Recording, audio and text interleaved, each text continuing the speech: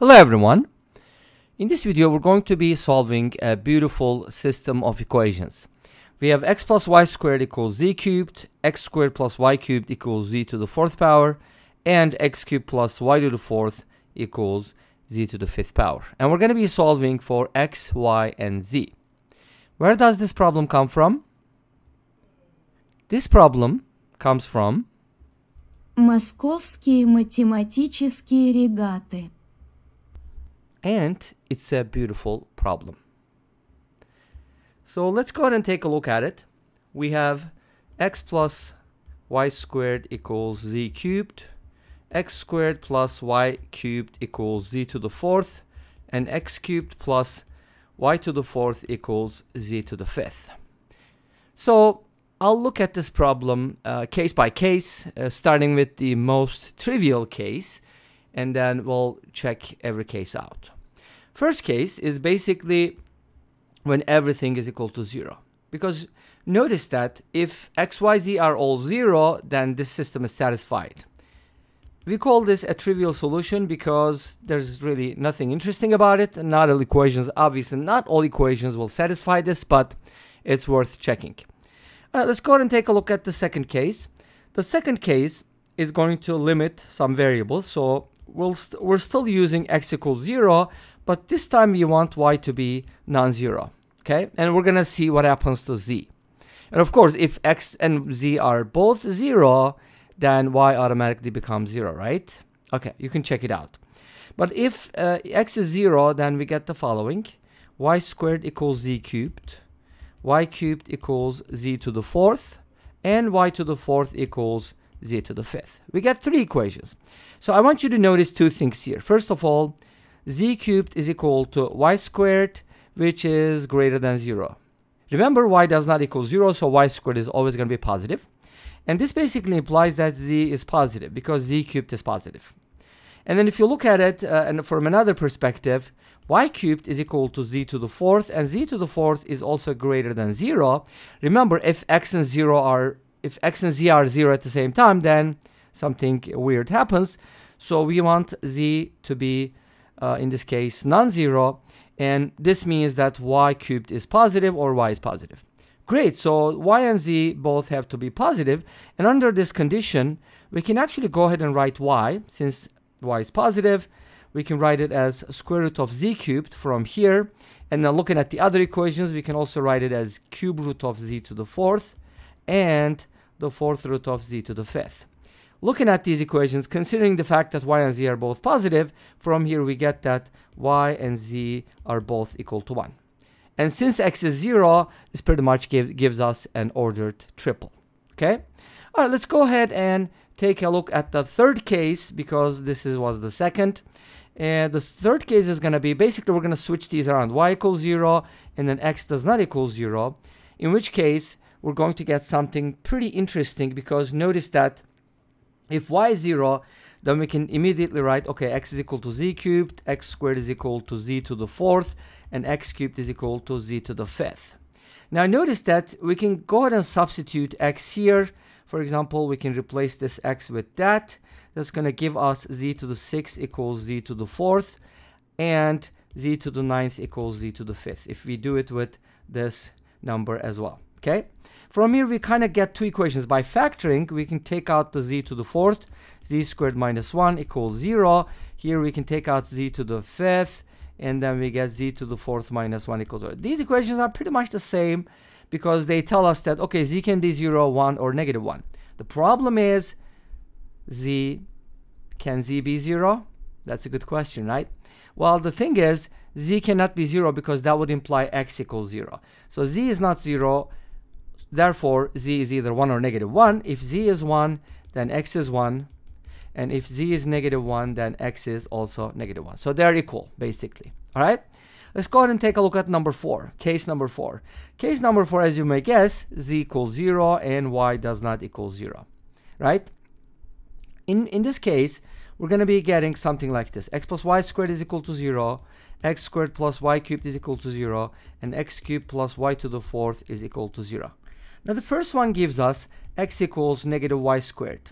And from here we can immediately see that x is less than 0. Why?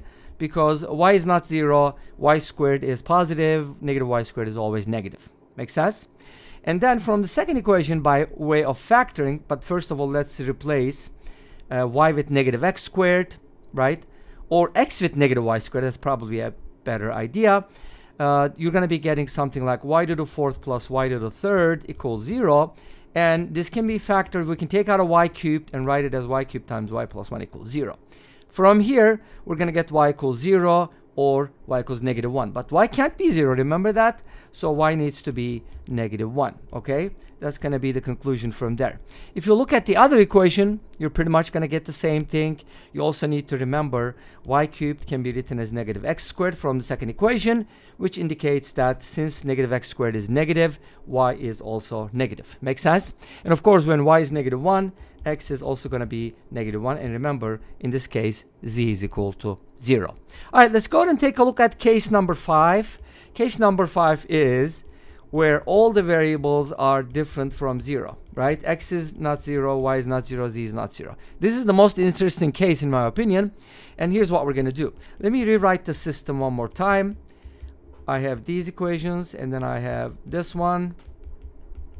And then I have x to the third plus y to the fourth equals z to the fifth. Okay, now here's what I want you to observe before I start doing something. If you take the second equation and square it, you're going to get z to the eighth on the right hand side. If you multiply the first and the third equation, you're going to get z to the power 8 on the right hand side. Does that make sense? Yes, that's what we're going to do. We're going to go ahead and multiply the first equation and the third equation, which is going to give us z to the power 8. And then of course that's going to equal the square of the second equation, which is also z to the power 8. Awesome. But when we expand, it's going to be awesomer. Let's go ahead and expand, distribute everything. We're going to get x to the fourth plus xy to the fourth plus x cubed y squared plus y to the sixth. On the right hand side, we get x to the fourth plus 2x squared y cubed plus y to the sixth. Notice that x to the fourth cancels out, y to the sixth cancels out. Let's put everything on the same side and try to factor this. Xy to the fourth plus x cubed y squared minus 2x squared y cubed is equal to 0. Now we can take out xy squared as a common factor. That is going to give us y squared plus x squared minus 2xy, which is perfect because that's a perfect square. So from here we get the following. X is 0, y is 0, but remember, we don't want those cases, right? Based on our assumption, this can only be 0, and that is y minus x quantity squared equals 0, which implies that y is equal to x. Great. What is that supposed to mean? Let's find out. Remember, x and y are both different from 0, but they're equal in this case. Let's go ahead and take a look at the first equation. X plus y squared is equal to z cubed. If y and x are equal, replace y with x, you're going to get x plus x squared is equal to z cubed. Great. Let's go ahead and do this in the second equation. X squared plus y cubed is equal to z to the fourth. Replace y with x. You're going to get x plus x cubed is equal to z to the fourth. Now go ahead and take these two equations. We can factor out x from the first one. 1 plus x equals z cubed. And let me write this one on top because we're going to divide. And I'm supposed to get x squared out, 1 plus x inside equals z to the fourth power. Now I'm going to go ahead and divide these equations. That's going to give me something super nice because 1 plus x is going to cancel out. One of the x's will cancel out and 3 of the z's will cancel out, leaving us with x equals z, but we already know y equals x, which means x, y, z are all equal. Beautiful. Then we can kind of plug this in to the very first equation. Remember, when they're all equal, and it doesn't matter which one you use, by the way, but let's go ahead and replace everything with x. X plus x squared equals x cubed. Let's put everything on the right hand side and then try to factor and solve this equation because this is going to give us all the solutions. X times x squared minus x minus 1.